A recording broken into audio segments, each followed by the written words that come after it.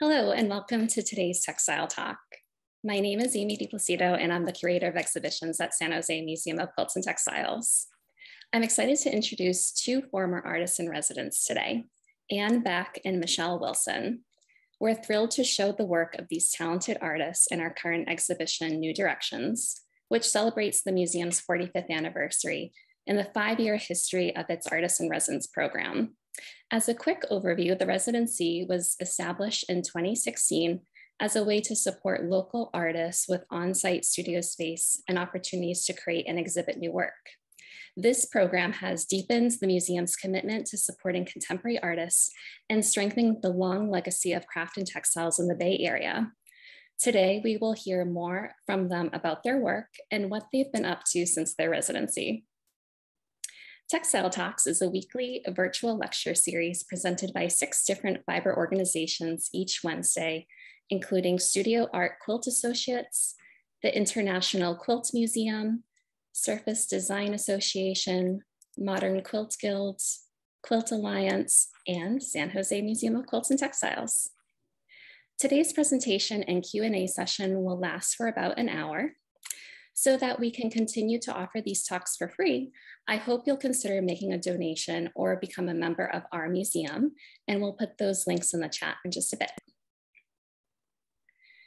During today's presentation, please use the Q&A for questions, the chat box for greeting others, and the post-event survey for commentary and constructive feedback.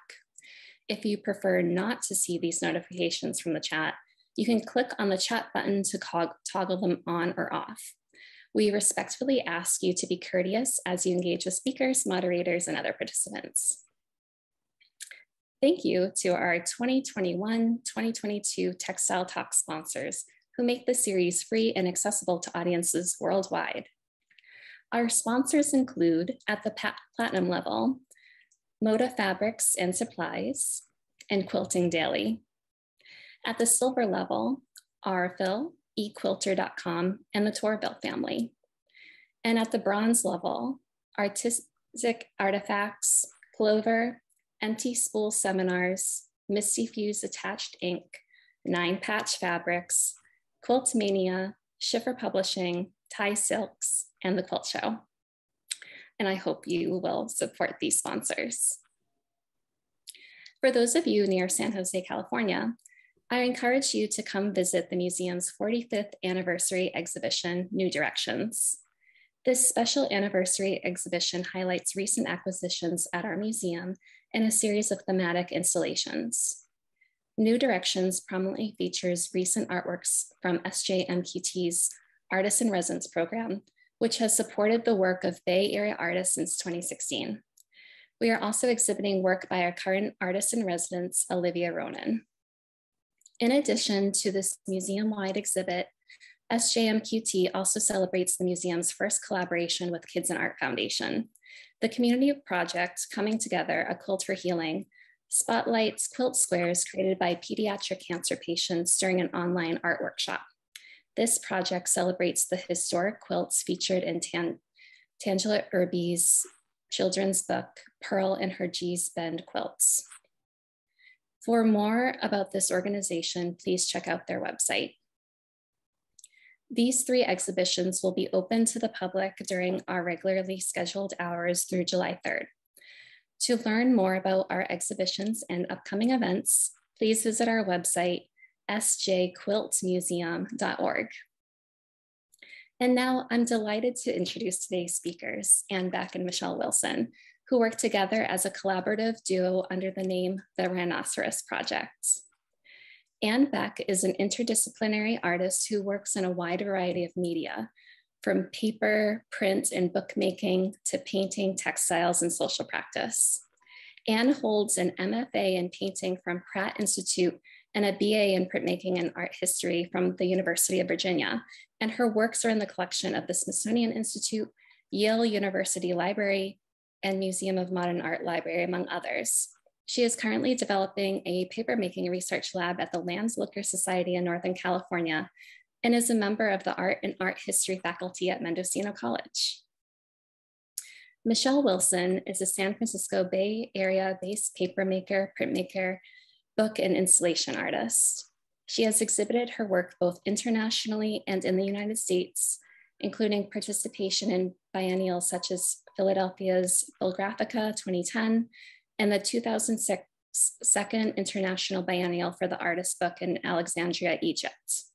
Her artworks are in various collections, including Yale University, the National Museum of Women in the Arts, and the Mediathèque André Malraux.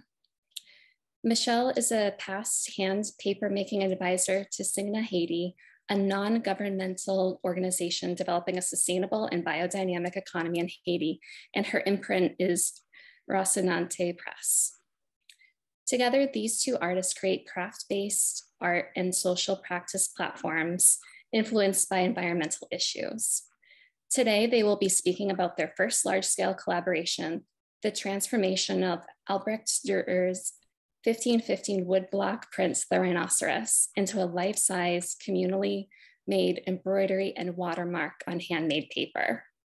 Today, we'll be hearing from the artists on their experiences with the project, its development during the residency at SJMQT in 2018, and the new directions their creative work has taken since then. We are thrilled to display these artists' works at San Jose Museum of Quilts and Textiles, and we're so excited to have you here with us today. Anne and Michelle, thank you so much for being here. Welcome. Thank you. Thank you. Okay, hold on, I'm sharing my screen.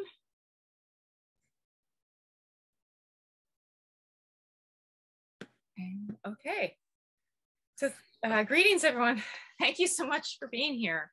I want to thank, we both want to thank Amy and Samantha for inviting us here today and for all of you for joining us. So to introduce us, I'm Michelle Wilson and my collaborator is Anne Beck, and we've been working together for 7 years now on a collaboration we call the Rhinoceros Project. So the Rhinoceros Project began with our mutual interest in hand paper making and contemporary practice, and has become a deep dive into global histories and philosophies, and the potential of meditative craft to heal rifts. So today we're going to talk a bit about our circuitous trajectory and our evolving thoughts on collective embroidery, the environment, and interconnectedness. We begin in 1515, when an Indian one-horned rhinoceros boarded a trade vessel in India to sail to Europe. Earlier that year, Alfonso de Albuquerque, governor of colonial Portuguese India, received her as a diplomatic gift from Sultan Muzaffar Shah II, the ruler of Gujarat. And now she was on her way to become part of King Manuel I's royal menagerie in Lisbon. The rhinoceros, along with her Indian handler, whose name is only documented as Osem, made the voyage around the continent of Africa, following the same route navigated by Vasco da Gama almost 20 years prior that opened India to European colonization and competition for the valuable spice trade. A few decades before, the Ottoman Empire closed off the land route between Europe and Asia along the Silk Road, which sparked the maritime race to find the elusive spice islands and their abundance of medicine, preservative, and flavor. Upon arrival in Lisbon, the near mythic creature, as the first rhinoceros in Europe for 1500 years, became an immediate sensation. King Manuel pitted her against an elephant in a famous duel to test Pliny the Elder's assertion in his Natural History that the rhinoceros is the elephant's mortal enemy. News of the spectacle spread rapidly through the land. Albrecht Dürer, in his Nuremberg studio, capitalized on this moment, publishing a broadside of this famous woodcut as a souvenir of sorts that was sold by the thousands. Dürer never saw the rhinoceros himself. He based his work on a description and a sketch that is now lost. Despite inaccuracies in the image, the rhinoceros appears to be wearing armor, to have scales rather than skin, and includes a mythic horn on its shoulders. His work became emblematic of a rhinoceros's appearance. Many more people saw the print than saw the actual rhinoceros. And the print was included in printed natural histories as an anatomical representation of the rhinoceros into the 20th century. The letterpress text above the image begins, on 1st May 1513, this should read 1515, was brought from India to the great and powerful King Emmanuel of Portugal at Lisbon, a live animal called a rhinoceros. His form is here represented. It has the color of a speckled tortoise, and it is covered with thick scales. It is like an elephant in size, but lower on its legs and almost invulnerable. Currently, all species of rhinoceri are threatened, and if their species are lost, Dürer's print could once again become a significant relic as to how they are remembered. So let's take a big step back here into the political maneuvering of empire building, the power of the church and the attitudes towards land and its inhabitants that our rhinoceros was caught up in here in the 15th and 16th centuries. This map shows a meridian line on the left. You can see my cursor, it's right there. Running from top to bottom through the tip of Brazil. And that was created by the Treaty of Tordesillas, signed by Portugal and Spain in 1494 in the wake of Columbus returning from the New World. The line divided all newly discovered lands between the two empires. All lands to the west were declared as belonging to Spain, all to the east to Portugal, regardless of who discovered or lived on them or claimed them first.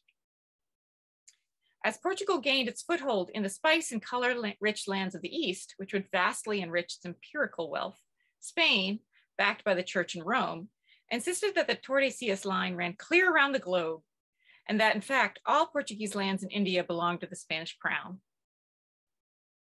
Favor shifted towards Portugal when in 1514, the year before the rhinoceros arrived, the Medici Pope Leo X granted a proclamation that limited the Tordesillas line to the Atlantic Ocean, effectively saving Portuguese interests in Asia. And so, after the rhinoceros's show had run its course in Lisbon, King Manuel, as a token of gratitude and in hopes of continued favor for expansion in Asia, decided to gift the rhinoceros to the Pope's menagerie. The rhinoceros was loaded onto another ship and began the voyage to Rome. After disembarking briefly off the coast of Marseille for a viewing with King Francis of France, the ship encountered a storm and capsized near Porto Venere on the Ligurian coast.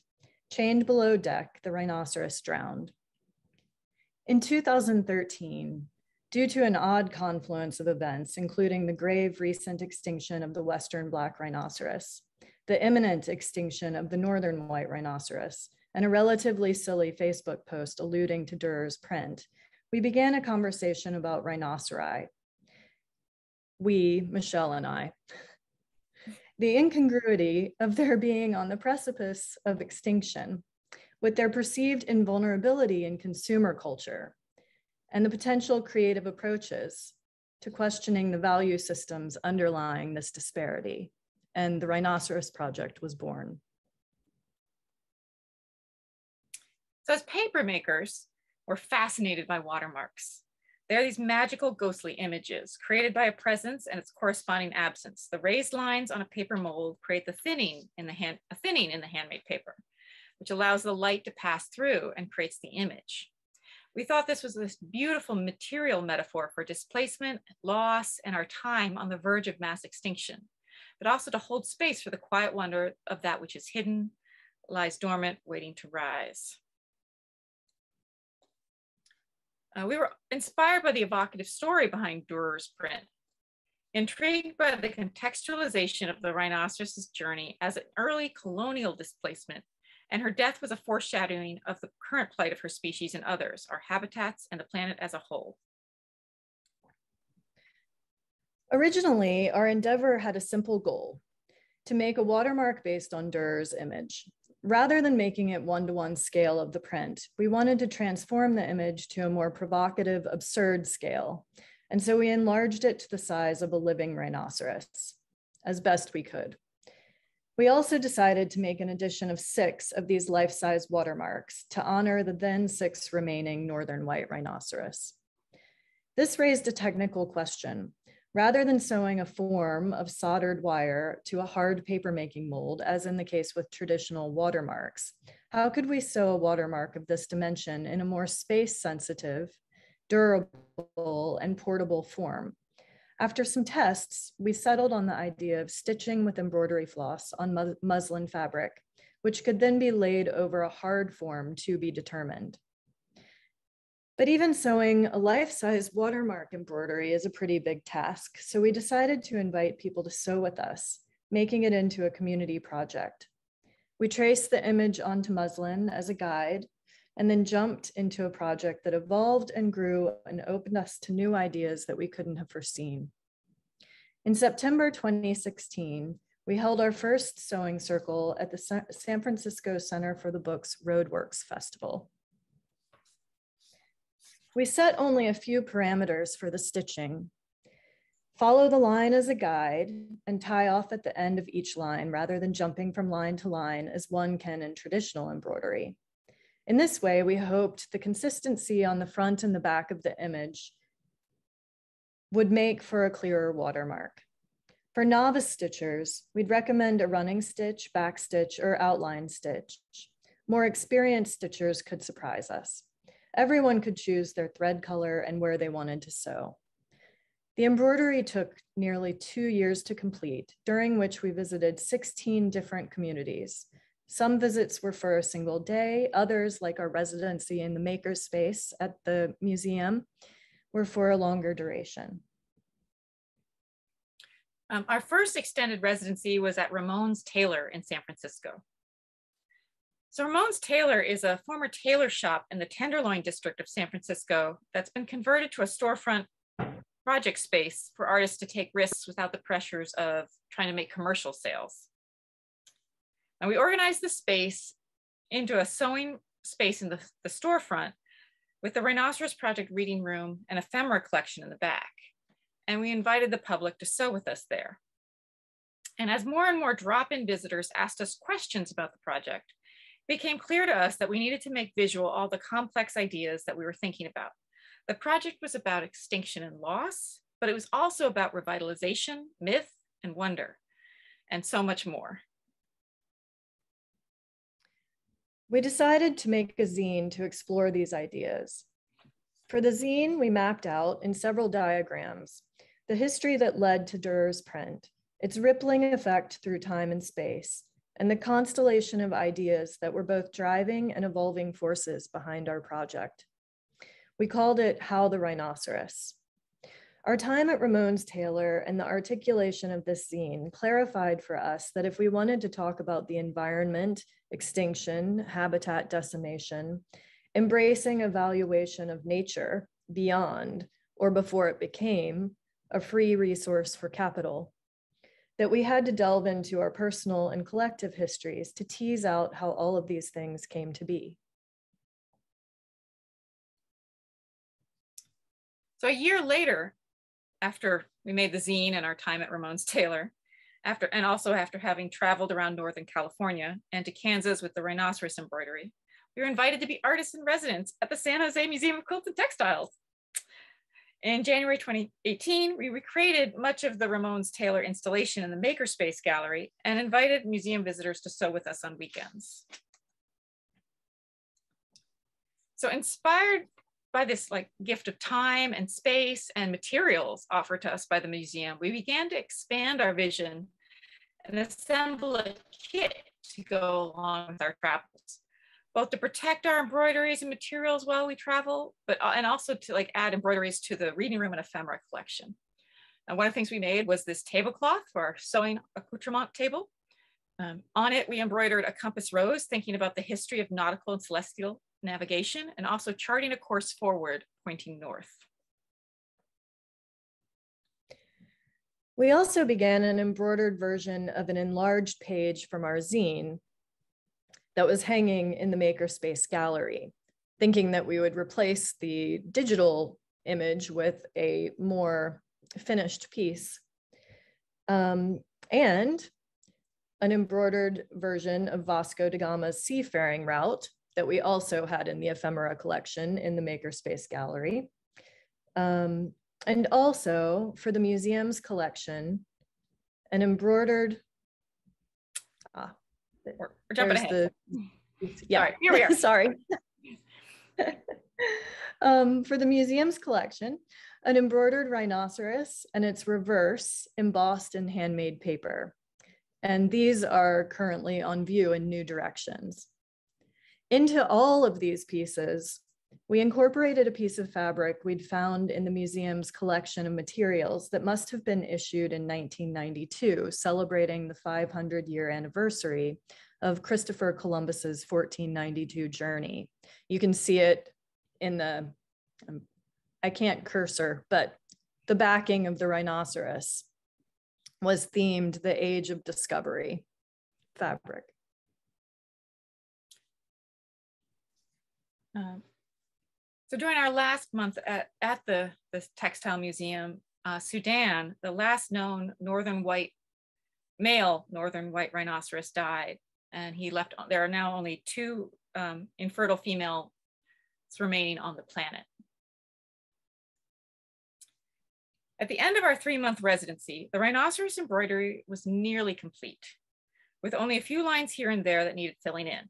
In June 2018, we spent a week with friends and community at Pacific Textile Arts in Fort Bragg, California, sewing the final stitches. And all the while, we kept track of people who sewed with us and what part of the rhinoceros they sewed. We assembled those names into this design, presently hanging near the finished embroidery in the museum. By the time the embroidery was completed, almost 600 people had contributed stitches to the 8 by 10 foot work. Now we were ready to build the mold and pour the watermarks. We commissioned Anderson's Alternatives in Mendocino, California to build a mold and decal that pieced together and could be easily assembled and disassembled, complete with mitered ribs, all of locally sourced Douglas fir. For the surface of the mold, we used bamboo window blinds. On top of this, we stretched the embroidered muslin, clamped the decal box on top, and poured in the slurry of pulp. The pulp we used was a 50-50 mix of cotton and abaca fiber. Our test pour turned sculptural. The pulp was too thick, and we used too much of it. The second pour proved much more successful. The pour itself was accomplished in about a minute, which after 2 years of sewing and another year of fundraising and planning felt a bit absurd. And after 2 days of drying, we carefully peeled the embroidery from the paper. Both remain intact with no damage to the embroidery and no bleeding onto the paper from the thread. The watermark and embroidery were exhibited together for the first time at the end of 2019 at the Mendocino Art Center, along with our growing reading room and ephemera collection.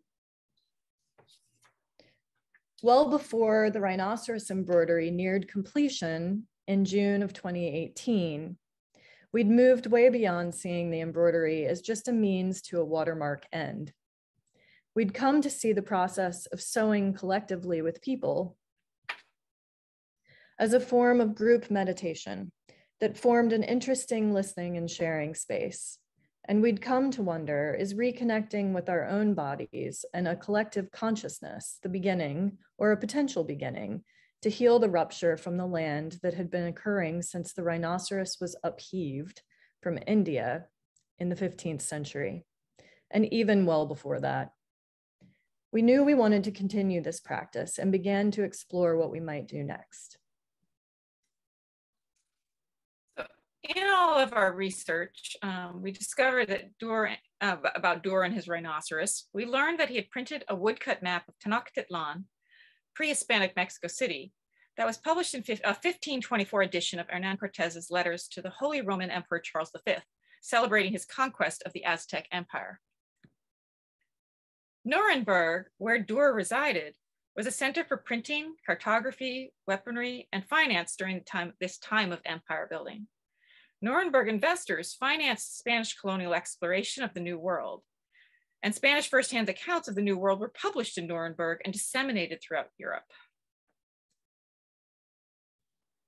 Like the rhinoceros, Durer never saw Tenochtitlan, and like the rhinoceros, the Aztec city and the lake that surrounded it were displaced by colonialism.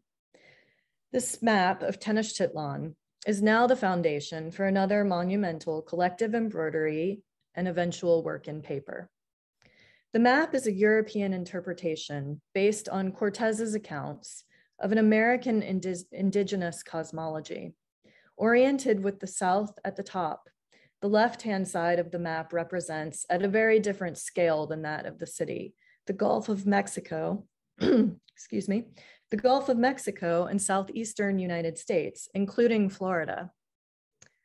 On the right is the city of Tenochtitlan under the Habsburg flag, surrounded by Lake Texcoco with the raised causeways that linked the island city to the mainland. So in 1524, the year this map was published in Nuremberg, Cortez requested friars of the Franciscan and Dominican orders to convert the indigenous population. These friars established mission churches throughout central Mexico, up through Baja California, and eventually up, and then later, and as the first European settlements in Alta California, now the US state of California in which we live. As a way to explain the connections between the rhinoceros and the map, we made another artist's book.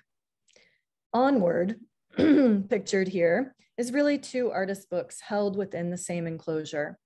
In the first of the two books, we map the voyages of Vasco da Gama and the rhinoceros, Cortez and Junipero Serra, and the Franciscan missionaries' paths through Mexico and California. The second of these books explores some of the colors that were economic incentives for colonialism as natural ink and dye sources, 8 plants and 1 insect, and that can be found along the paths documented in the first of the Onward books. In 2018, we were invited to the Textem Tercero conference hosted by the Museo Textil de Oaxaca in Oaxaca, Mexico, to launch this new embroidery.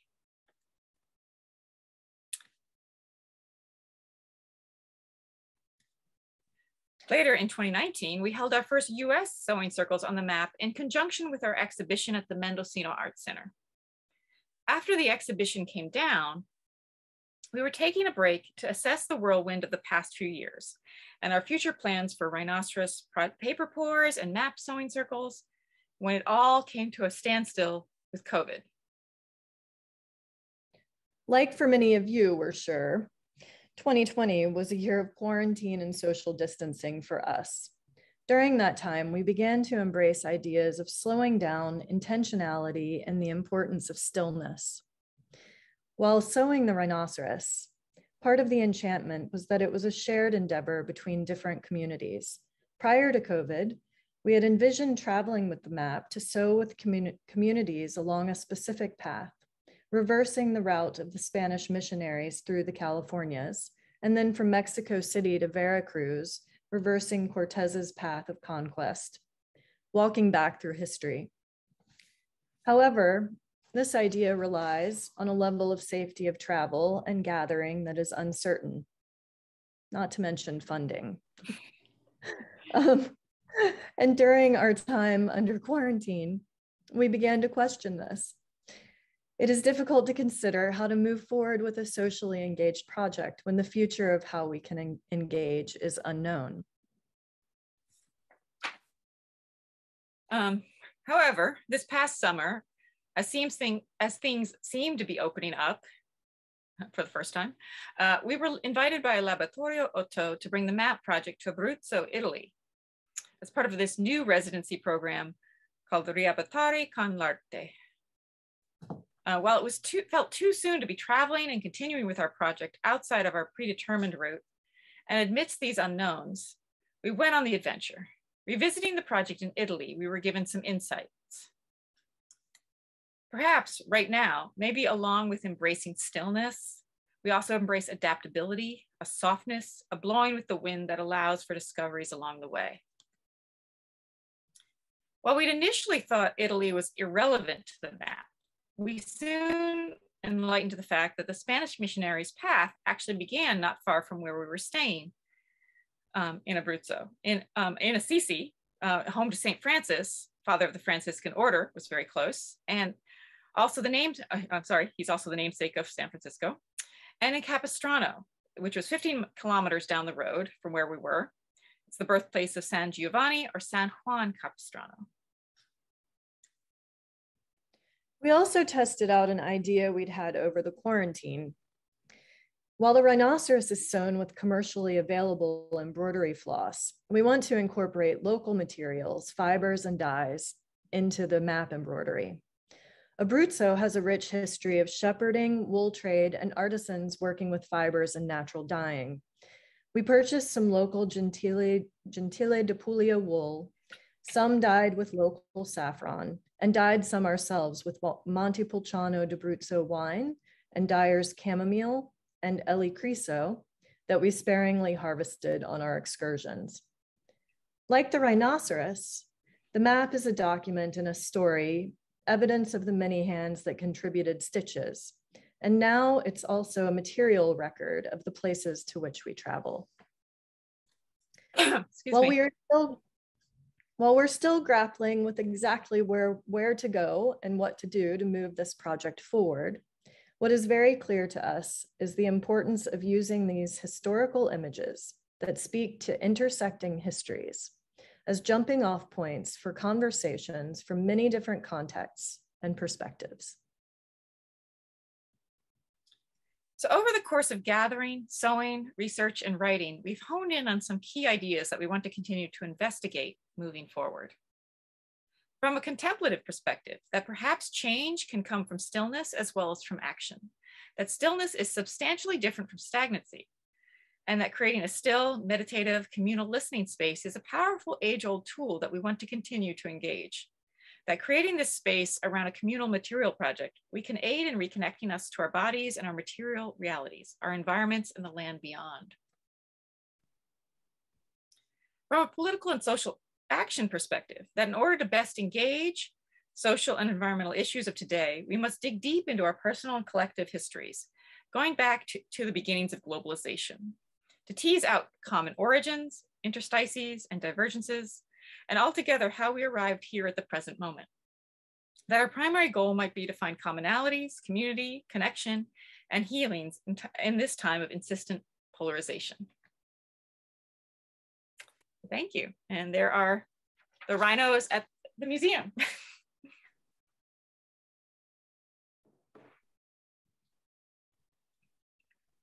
Thank you guys so much. Anne and Michelle, what a wonderful presentation you provided to our Textile Talk audience. And I'm going to ask our audience, if you have any questions for Anne and Michelle, please put them in the Q&A and I will try to get through all of them. And one of the observations that I have had too is that you so seamlessly integrate so many different mediums in your process, embroidery, paper making, and print making too. But I'm wondering, have you ever seen something like this that's on the screen right now, where somebody's taking the embroidery and using that as a matrix to create an embossed watermark? Has that ever been done before, to your knowledge? Well, I think Anne has some thoughts on this, but I'll definitely answer that. When we were kind of trying to figure this out, I think I literally put the call out on like a paper making Facebook group and was like, has anybody done this? And Bernie Vinzani, who is a papermaker in Maine, had responded that he did and it worked. And we were kind of like, okay, but I don't think he ever showed me a picture that I can recall, but it was sort of what we needed. But Anne, was there more to that? No, I actually didn't know the answer to that. And I feel like we should know the answer to that. I don't recall, it's such a labor intensive way of making a watermark when there's so many other maybe, you know, if the goal is to make a watermark, there are easier ways to do it. It's just that because it's so large, we wanted something that would fold. So yeah, I haven't really seen other, but obviously Bernie Vinzant. Yeah. And as you guys shift to naturally dyed embroidery floss, as opposed to the commercial that you were using at SJMQT, do you suspect any of the color will actually leach onto the paper? Or do you think that they're mostly set or to be determined? I think it's definitely to be determined. I think it's TBD. Well, yeah, and we're still not quite sure. Like, I don't think we're going to do the exact same thing with the map.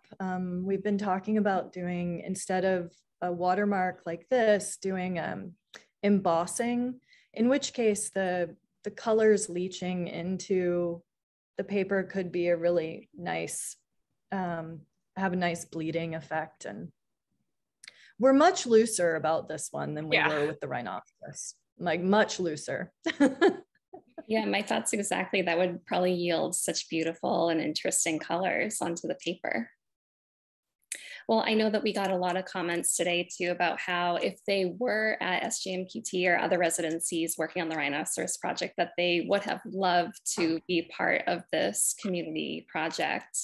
Is there anything, as the makers and the artists, is there anything where you were really surprised about working with either our community or somewhere else that you took this project?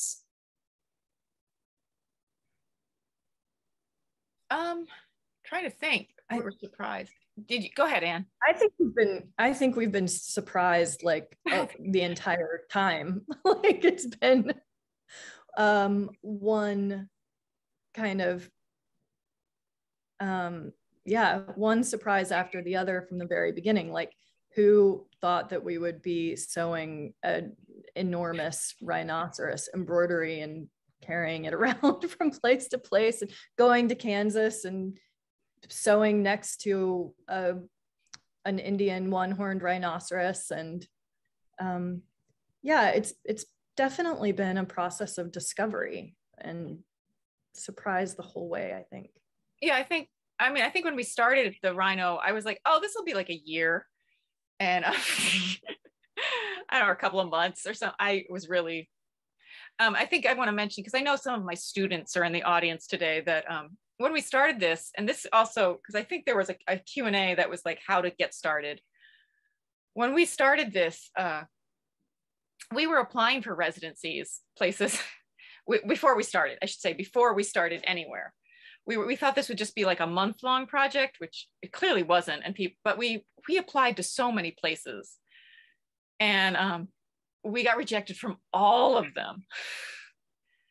And that was when we kind of reevaluated and had to come up with this, like, maybe our model is not, we're just going to do it in one place. We're going to do it in different places and a little softer, a little gentler. And that was actually really great, that we got to kind of come up with this way that, and so we were just sort of inventing it as we went, when we really kind of flew by the seat of our pants. We're trying to be a little more deliberate in this next embroidery. But if you were, I think I saw something that he was asking about starting this. There was a family that came, I think, like at least twice when we were at the Textile Museum, that got really excited about it. And the daughter of the family was like in 6th grade, and she wrote about us for her school newspaper. But she and her family went home and started an embroidery on their kitchen table together. And I think it was like of a giraffe or something Australian, kangaroo. But that, like, the advice, I think the question was like, how do you get started? And I think the way is you just kind of start. Anne might disagree with that. But. Yeah, because I'm thinking back to your residency at SJMQT, and we had really all ages participating there with really all like techniques, abilities, and you really didn't turn anybody away from participating. Everybody was welcome. I think you even had like 4 or 5-year-olds. The youngest we ever had was a 3-year-old that needed some help, but they did it. And the oldest was probably not polite to ask. Yeah. Gotcha. And reminds me, whenever you did go into residencies, were you focused on any specific community groups? Was there somebody that you were really interested, or was it really like everybody is welcome to come and participate? It's always been that everybody is welcome. Where, you know, there, like when we were just in Italy, the hosts of the residencies set us up with, you know, certain groups in the community, but the open sewing circles that we held at the residence where we were staying were open to everybody. Yeah. And in terms of, oh, go ahead. Oh, it's okay. Yeah, in terms of the programs too that support a project like this, is there anything that you hold in connection with the embroidery? Like for instance, one of the questions is, do you lecture on the history of embroidery or rhinoceros or the extinction of it? Is there anything kind of taking it beyond this project? Well, I would say, I mean, we do talks like this. When we're having the sewing circles, we aren't really giving a lecture. I mean, when people ask us questions, we definitely answer them, but a lot of times we're more in the listener position. Like a lot of people want to talk about their relationship with rhinos or with the map, you know, anything they're responding to in the map, or you know, it's a chance for them to tell us their stories. So I mean, sometimes, yes, people do ask us questions and we do answer, but our focus isn't, it's not a lecturing space. Go ahead, Anne. It's not a hierarchical situation. Yeah. It's more of a, I think we're approaching the world with this project in a way that we are equal learners to all the participants or all of the people who are engaging. Like, we are by no means experts in embroidery at all. We have learned a lot of stitches from people who know way more about embroidery than we do, who have participated in our sewing circles. And, you know, we're also not experts in why the reasons that the rhinoceros is becoming extinct. But, you know, these are all, I think overall, like, we are trying to approach the world, I would say, in a very holistic way, and trying to bring all of these different ideas together and in these circular ways that we can engage with people back and forth about them. I don't know. Yeah, I think, I mean, I think the other thing we have to remember when we're invited guests into these communities, and, you know, when you're a guest, you know, you have to be on your best behaviors, you know, so, you know, if we don't want to come in and just tell people what to think. We want to have an exchange of ideas. Oh, well said. I know that whenever we create public programming at the museum, we're always thinking, will actually people be interested in this and come? And we always have an audience too. And I know that yours in particular, we have a First Friday event and you guys would be stitching and invite the public. This is pre-COVID, of course, but it was just so great to see a true community coming together and bonding over this piece of cloth and learning how to stitch on the spot too. It's really inspiring. Oh, thanks. Yeah. Well, it kind of brings us into one of my next questions, which is, if somebody in the audience today was really interested in creating a social impact project, what advice would you give to that person? And also, how did you two really land on the rhinoceros as the specific iconography that you really wanted to move forward with? Like, how do you edit? Is another another question. Well, I think, you know, because Anne and I are constantly applying for grants to support this project, and you know, every time we apply for a grant, there's always that question of what kind of impact we want to have. And we've talked a lot about how, I'm not trying to criticize your speech, but how we're kind of bothered by the word impact, because at least for me, it implies sort of a lack of consent. I mean, we're really trying to have like an exchange. So I guess I would think about that. If you're trying to do a socially engaged project, I think there's a very different thing when you're engaging the community you are a part of or a member of.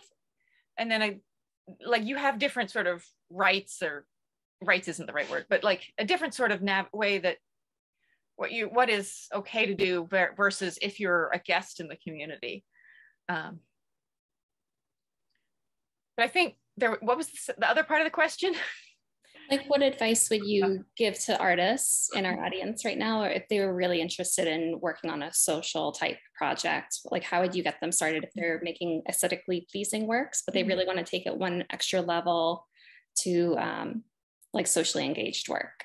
I can say more, but I want to make sure. Anne, do you want to say something? No, go ahead. Go ahead. It's fine. No, I'm good. I can't see any faces because my screen is shared, so I can't tell what I'm missing. But I think, like Anne and I gotta admit, we kind of ended up on this model by accident. Like, you know, originally we were just, I think our plan was just to make this watermark and just us, you know. And then we kind of started talking about all these ideas, and it sort of grew from there. I mean, I gotta admit, I have a colleague in Chicago who was writing her doctoral thesis on women's sewing circles. And she was writing about them as, you know, we dismiss sewing circles as sort of quaint and cute, and how she was pointing out these were these radical things where women came together and could multitask in a pre-industrial age where, you know, you could have social contact with friends and you could get work done and the kids could have a play date. I mean, and how this was a really innovative thing. And then later, you know, you have histories like the Madres de Plaza de Mayo, who were like sewing circles were ways for them to like talk in code about like, you know, taking down or fighting against a dictatorship. But anyway, that's a whole other talk. But I guess if you were interested in engaging a community, you know, like this came out of our work very naturally because we were both interested in these topics to begin with, you know, extinction, papermaking, craft, social practice. I think the thing about it is you have to kind of, if you're going to do a socially engaged project, I think you have to kind of think of yourself as sort of like you're steering a ship, but you're not necessarily the navigator, right? Like you're kind of the coordinator or the administrator of the project, but the ownership really belongs to the people who participate. You have to let go of like this expectation of that it's going to be a certain way, and be open to the possibility that the community is going to change it. You know, one of the things when we first started sewing, you know, we got these like on this project, I think we thought we'd like repair people's stitches if they weren't, you know, quote unquote good enough. And then we kind of realized that just even if these stitches weren't perfect or, you know, beautiful in like a perfect way, they had this whole sort of a whole beauty all their own. And it was more important and more precious and more beautiful to leave the stitches as they were. And, you know, it didn't work at the Textile Museum, but when we showed at the Mendocino Art Center, you could look at the back, you could walk around behind it. And it was interesting because you could see all the fiber people like zip around and be like looking at the back. And I thought that I think we thought that was important, that, I mean, the back is really beautiful, but it's all like gnarly and got weird stitches. And I don't know, but that's sort of amazing too. So I don't know if that answered the question entirely, but I guess my answer would be, yeah, to be open to the surprise, be open to the possibilities, to understand you're not in control. Yeah, to think of yourself as just a conduit to create this piece with community instead of being the driver, like how you said that. Well, one question I don't actually know the answer to, but why did you actually choose embroidery in the first place? Anne, do you want to take this? Well, because we needed something that would be thick enough to be raised on a paper making mold, but that we could carry around with us. And so, you know, we showed an image of a traditional watermark, which is usually made by a very carefully soldered piece of wire that's stitched to a rigid paper making mold. And so we thought we could replicate that by using thread that could be pliable and foldable. And embroidery seemed the natural way to use thread in that way. Fiber thread as opposed to wire thread. If that answers the question. Yeah. Yeah, I think so. And another question I don't know the answer to, how did you two meet?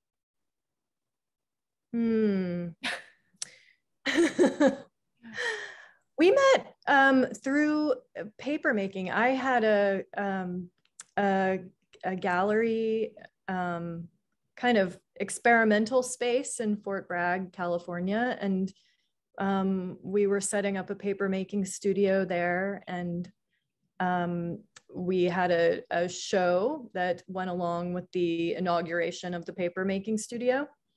And we invited Michelle and her collaborative project Book Bombs to be part of that show. And I think that's how we met. Yeah. I wasn't living in California at the time. And so when I moved out here, I was kind of like, can we be friends? Basically.